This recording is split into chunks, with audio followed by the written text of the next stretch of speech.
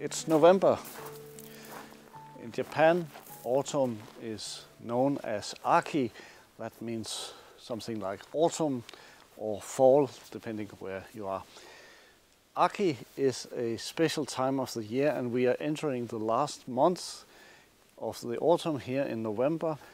You can see some trees have dropped its leaves. This is a Malus sieboldii, a crabapple, almost lost all of its leaves, and a single fruit I missed is sitting there shrinking in.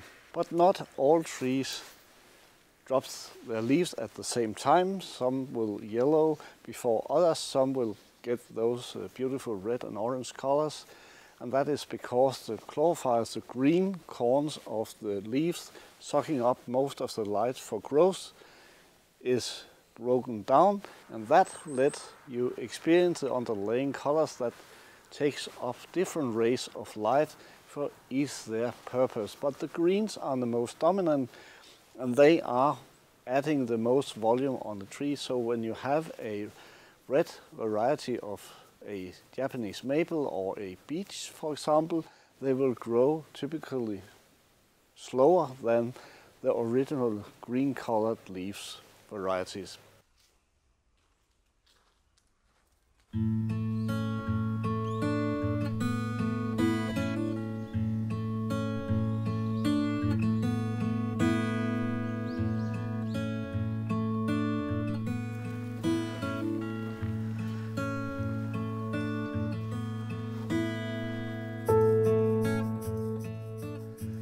I introduced it in the latest podcast, the Nordic style, feeling, mood, whatever we want to call it. A new way of looking at our bonsai, not just having this neat moss surface covering the soil, the simplicity that we have adapted from Japan. Because sometimes we can do a little extra, we can give it a twist, we can add something new or something exciting, something closely related to our nature, and sometimes we seem to forget that bonsai is not just copying a Japanese style or a Chinese style for that matter.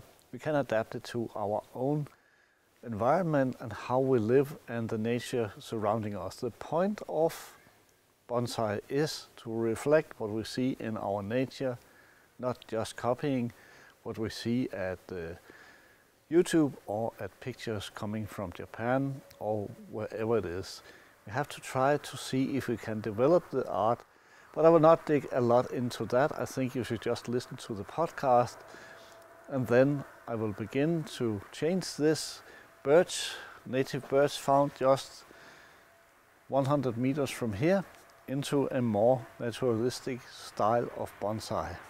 And when I use the word naturalistic, I do not mean to be sloppy. I still will adapt the precision and the mood and way we have learned to do bonsai from Japan, but I will give that extra feeling of the tree sitting not just on a rock somewhere in Sweden or Norway, where I have this the inspiration for this work. I have collected a few shrubs, ferns of different kinds, and oxalis to add to the bottom cover here, to add that feeling that I have seen when I walked around a Norwegian forest recently, and I have done that before. Now it's the time to try to adapt that to this birch.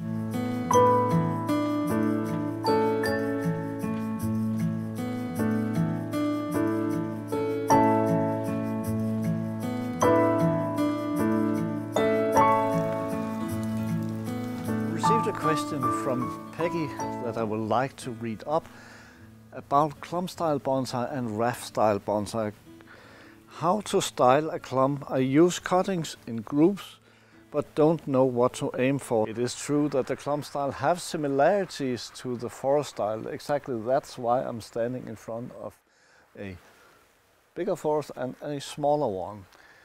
The big difference though is that the clump style, you have trunks sitting very close to each other, and at the forest style we divide them a little, adding some space so we have that look into a forest. The important thing is that you at the start at least have the end roots when you tip the tree to grow into the soil. You can pack them with mosses or something else so they stay wet and grow into the soil.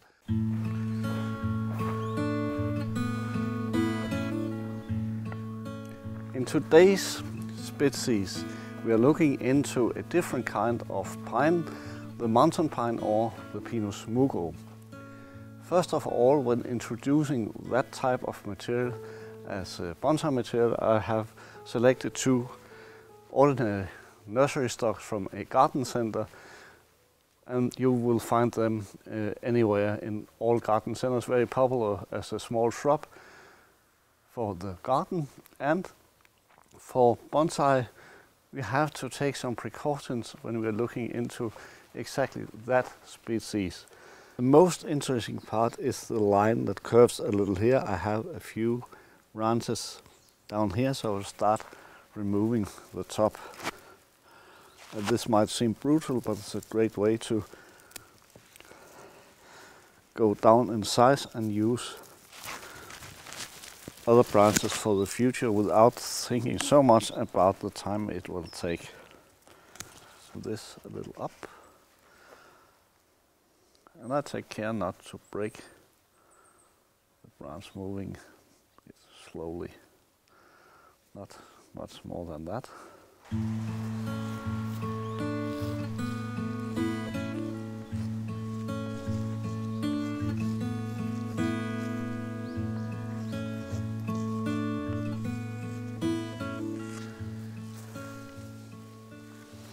I have put up my board here so I can make a little sketch for you, and if these are buds for the next year or appearing during spring and even develop into leaves, if you cut behind this, then this part will die off. There will not be any new growth. So when you prune, you have to do it above 2 buds, so these will develop